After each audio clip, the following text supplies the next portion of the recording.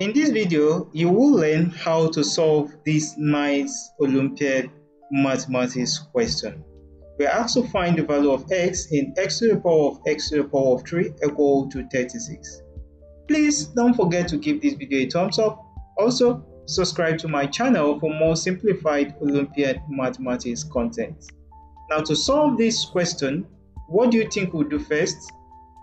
I think the best thing to do is to take the cube of both sides. Now, as we do that, watch this video to the end as you are going to see how we arrive at the solution to that question. To take the cube root of both sides, we'll have this to become x to the power of x all to the power of 3, and all of these will be to the power of 3, and this will be equal to 36 to the power of 3. Good. Now, to solve this further, we are going to simplify. Now, if we simplify this further, I want you to recall a law of indices.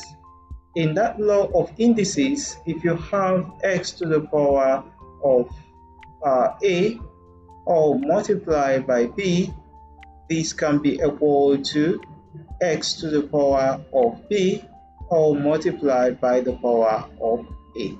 So if we apply that here, we are going to have that expression to now give us x to the power of 3 and all to the power of x to the power of 3.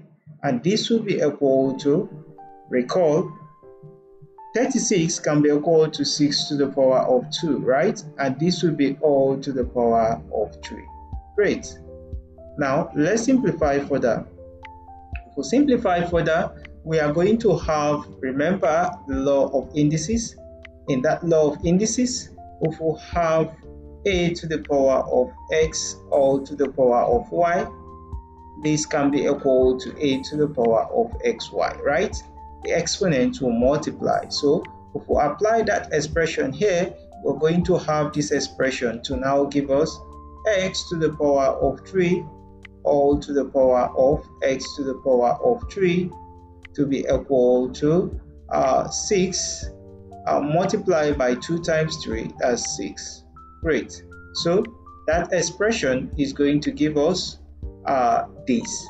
So from here, we are still going to apply a law of indices. Remember, in that law of indices, if you have a to the power of a to be equal to x to the power of x, then we can say that a is equal to x as long as x is greater than or equal to 1.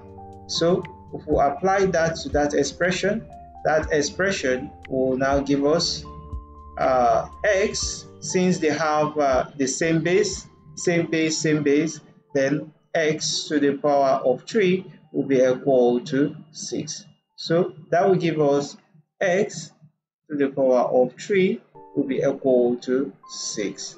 So to simplify this, we are going to get the value of x. Now, to simplify this, we simply need to do is to take the cube root of both sides. This will give us the cube root of x to the power of 3 equal to the cube root of 6.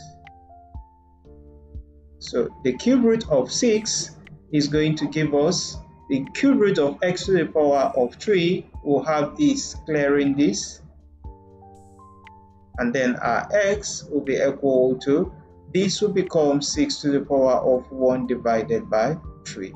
Now recall that if you have a to the power of a to the nth root of a, this can be equal to a to the power of 1 divided by n. That's exactly what we did there. So if we simplify that expression, we'll have the value of x to be equal to 6 to the power of 1 divided by 3.